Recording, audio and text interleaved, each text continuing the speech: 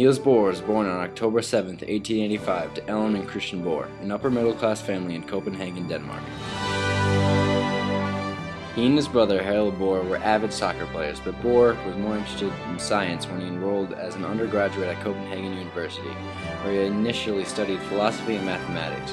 But in 1905 he won a gold medal competition by the Royal Danish Academy of Sciences conducting a series of experiments on surface tension. Then, in 1910, Bohr met Margaret Norland, whom he married in Copenhagen in 1912.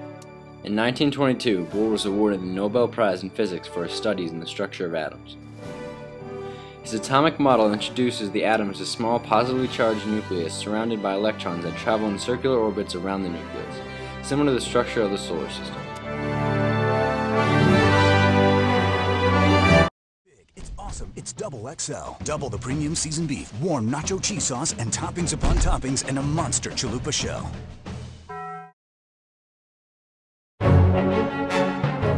In 1943, Bohr was to be arrested by German police, but the Danish resistance helped him escape promptly to Sweden.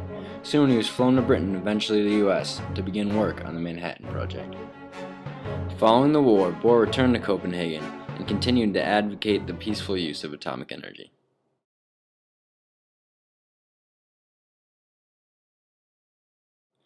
Bohr died in 1962 of heart failure.